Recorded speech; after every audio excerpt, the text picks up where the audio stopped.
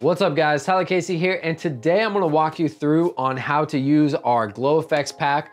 I'm gonna be doing this in Premiere Pro today. If you guys have Final Cut or DaVinci Resolve or Sony Vegas or any other editor, you can kind of follow along. It's pretty simple. The new Glow Effects 2-pack is all hand animated. They have a little bit more of a drawing feel to them, and they're super dynamic and great to use in your videos. Super simple, super easy. I'm gonna hop into Premiere and show you guys how it's done. So once you guys buy the full pack and have it downloaded, this is what it's gonna come with. In the future, there's also gonna be a little folder right here for the updates. We are gonna be updating this pack for free, so you should get an email. I'm gonna post it on YouTube when we update the packs as well. You're gonna get an email for a download, and it's gonna include the new updates to the pack. These are gonna be things that you guys personally request us to add to the pack. So we wanna collaborate with you guys, and we wanna give you things that you guys want in the packs. So this is everything that comes in the pack. This is the link to the tutorials. That's probably how you got here. So I'm actually just gonna drag all this stuff right into Adobe Premiere. So if you guys are on Final Cut, Sony Vegas, any other editor, you do not have to import this into like your effects panel or anything like that. You just import it as regular footage. We get this question a lot. And these are just like, think of them as like video clips that you overlay on top of your other video clips. It's like that. It's not, these aren't something you have to import and then you just drag them over your footage. Let's just grab something real quick. Let's grab a transition. So we have this transition right here. Play it through. We have that light beam. I'm gonna have to scale this to frame size because Andy shot in some weird 4K mode. And then what we do is we just change the blending mode on under opacity to screen. Play that through. It didn't change it to screen. I changed the bottom one to screen. There we go. Play it through and boom. Transition. Obviously we cut between other clips. That's how you apply a glow effects. I'm really just going to walk you through on how I created some of the effects that I did in that actual promo video. If you guys haven't seen that, make sure to check it out. I'm going to link it down there below, maybe even in the comments as well. These are really simple to use. They're really easy to use. You get some really cool looking effects for not that much work. I'm going to start with this clip. So usually when I edit these kind of things, I kind of watch the clip and think of like what would be cool to put on this actual effect. So here's a cool little clip right here. He's going crazy. Let's start off. Let me watch this through. Let's do, it kind of looks like he does something like circular right there. So let's go through in the accents. Let me organize these by name. And we'll come over to accents. Here's all our effects right here. So I think I'm gonna go with this spinner right here. And I'm gonna come over to screen. There we go. And so we just need to time it. Where does he do that little thing at? Right there. It already almost looks perfect. Look at that. I didn't even plan that. So let's actually start it a little later. So he's like there. And we can actually speed it up. So I just pressed R right here, rate stretch tool. And boom. So we can just, every time you want to animate these, just make sure you check position, scale, and rotate. And you just click motion right here, and then you're actually able to move them. So we can move through the keyframes. I click right here. I'm using my arrow keys. That looks good right there. We can like center it a little bit, center it, keep it connected to his hands. We can actually scale it down just a tad bit. And boom. So we can see right here that it kind of goes to his elbows. So I would actually like to kind of play off that. So we see it goes right about there. I can actually probably line that up a little bit better on the edges of his elbows. We can even rotate it right here if we want. And yeah, so now let's try and do something like up his elbows. Let's go to these wraps. So the wraps, what they do is they basically wrap around your object. And the cool thing about this, there's a few different versions. So there's the long version, which is a little bit longer. These are the short, they're real quick little wraps. And then these are the wide. So if you wanted it to go real wide around something like maybe someone's body, someone's head, maybe a large object, you can definitely do that with the wide version. So I kind of like these curvy ones. I feel like they kind of match the, for this type of look. There's a few different ones. There's these like hoop energies. These are good to go up people's legs. These are good to wrap around people's like necks and arms. Yeah, and there's just the more simple like ring and loop. I'm actually I forgot to, I'm gonna walk through everything in here for you guys. So we have these beams right here. These are pretty cool. You can just like wipe those across the screen. We have a shine, smoke blast. So these are all the accents. These are things that are gonna accent your scene, like little foot stomps and stuff like that. Here we have explosions. Those are pretty self-explanatory. They're just explosions. Impacts, these are things like things hitting things like stomps, punches, sparks, all sorts of stuff like that. We got this cool little zap. Where's that? Bzz. Cool. Then we have objects. We have like bats, bat transition, demon face, all this stuff. We didn't want to put too many objects. We really wanted to focus on like the body movements and stuff like that, because I think that's the stuff that really sells it. So if you're looking for a bunch more objects, maybe check out Glow Effects 1 as well. The skeleton, I'm going to show you guys how to do this. I got a lot of questions about that. We have a few different angles. We have like the front facing skeleton and the side, and then we have all the body parts, so you can actually line these up. And the cool thing about these, let's play this skull, is that it flickers. It almost looks like it's being x-rayed. We have a few transitions in here for you. These just like wipe across the screen and whatnot. That one's pretty sick. Yeah, and you just overlay those on. It helps you get to the next scene. This isn't really a transition pack though. We kind of just want to throw those in there for you guys. So I think I'm going to start with the short right here.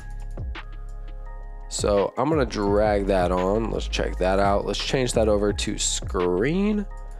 Sweet. Let's find the very last clip. And let's say we like the way yellow looked, or maybe we like the way green looked. So I'm going to show you guys how to match that as well. So now what I'm going to do is I'm going to click all three of these, and we're gonna make it look like it's going up his elbow. So there it is right there, and click position right there. And it's actually a good idea to lock the bottom clip, because you don't want to accidentally go like this and drag it. That's not fun. So now what we can do is now that that's locked, we can move through, and what we want to do is we really just want to make it look like it's rotating around his arm. And you might think it looks stupid while you're doing it, but it doesn't. But it doesn't look stupid. It'll look good once you play it through. And that's the thing with this pack. Like, you might spend a lot of time doing something and it might not look that cool.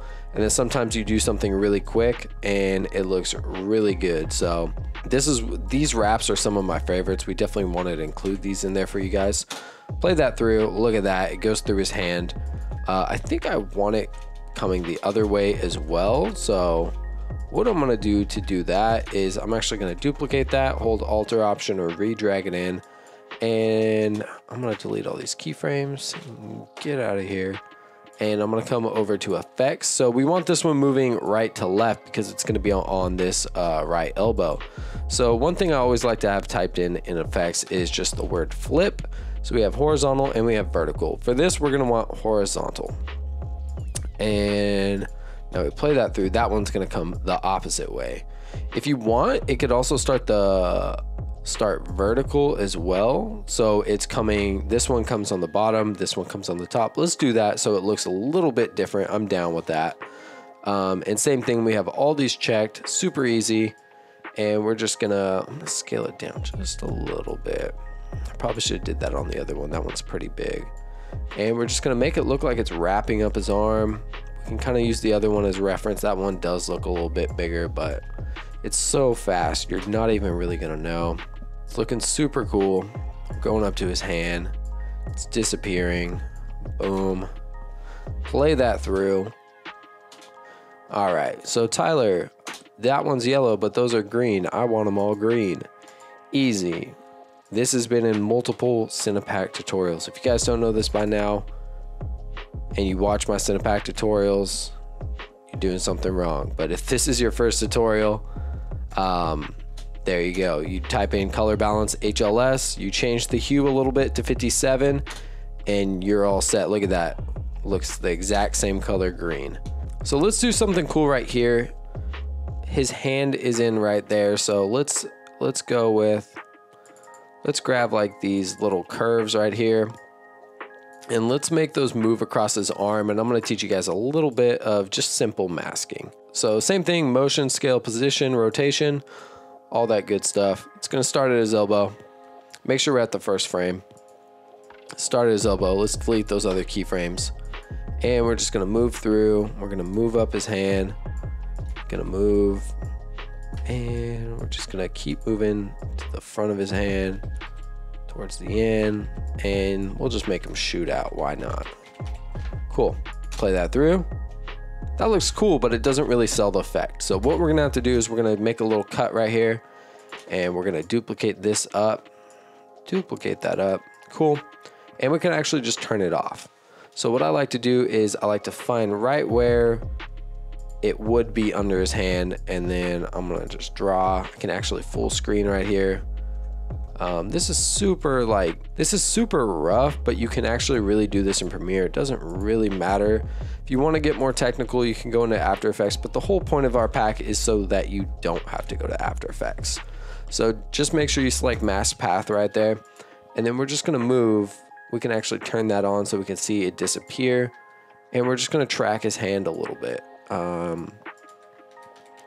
And look at that, it's already out. So I would just trim it. I like to just have it nice and clean. So it's about clear right there. So I'm gonna delete the mask right there. And then where's the mask start? I'm gonna start the mask probably right about there. And then you can always play around with the feathering. You can play around with the expansion and see what looks the best. So look, I'll show you what those do. So you look at that, we kind of have this ugly, weird line. So let's play with the expansion. Like, look, that's no feathering. We get a really hard line and we see where it starts and stops. So we can actually do a little more feathering, and we can actually push the expansion a little bit because we saw it start going into his hand. And it's also really quick as well. So, I mean, that looks pretty good right there. We're just moving frame by frame, goes under his hand. We could actually cut into his thumb a little bit, so we can actually just click that mask. And we could just drag out his thumb just a tad bit and then play that through. Boom, look at that. Disappears through his hand. Wham, super easy. So that's masking. That's gonna help sell the effect a lot more. You don't have to do that often. Even in the promo, I only found myself doing it like a handful of times. It is time consuming, but it's also really helps sell your effect and makes your video makes it look like you did these animations by hand. Whereas if you were doing these by hand, you would literally be drawing these frame by frame. Whereas, like, how many frames do we actually put in this? Like, we put like 2 keyframes in this, not that much work. So first I want to start out, the way I did it in the promo is I kind of had it go. You guys can do this however you like. I'm just kind of playing around with it the way that I like it. The cool thing about this pack is you can create tons of things and do all sorts of different ways. So his head is facing us right here. So I'm going to start off with that, the skull. And I'm just going to change that to screen, click all 3 of my buttons, and let's find out where this head starts. So first thing I'm going to do is I'm going to scale that down, and I'm going to rotate it because its head is a little bit cocked right there. So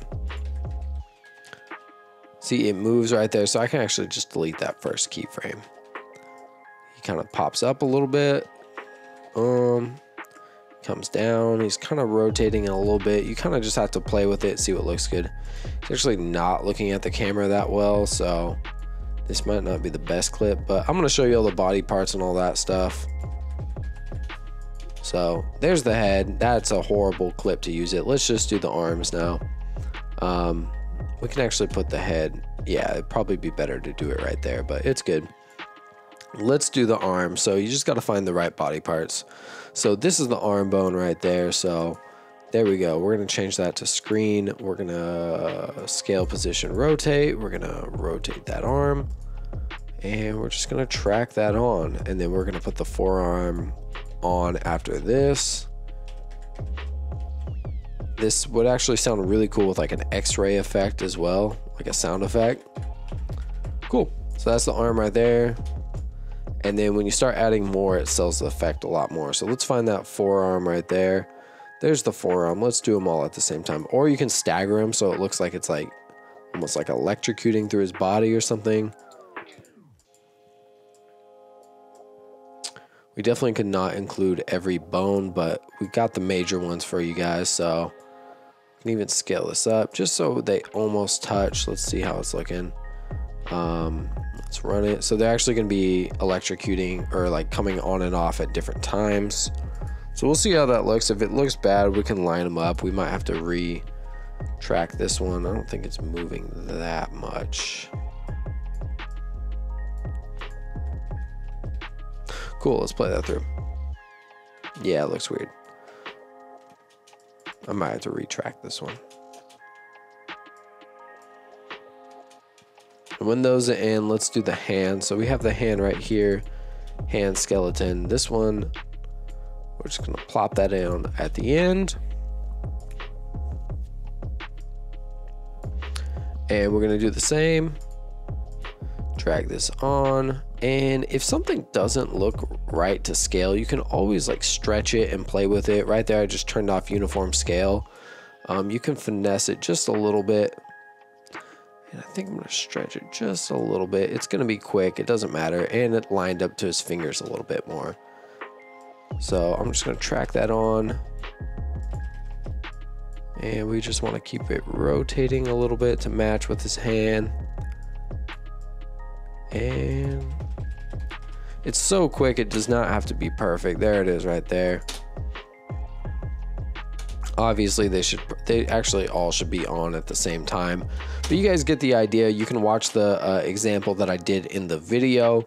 I'm not going to go through and do each body part, but it takes a while to do, but it definitely has a really cool effect compared to how easy this stuff is, where just like these simple little zaps and pops that come onto the video. Like, let's throw one of those on, show you guys how easy it is.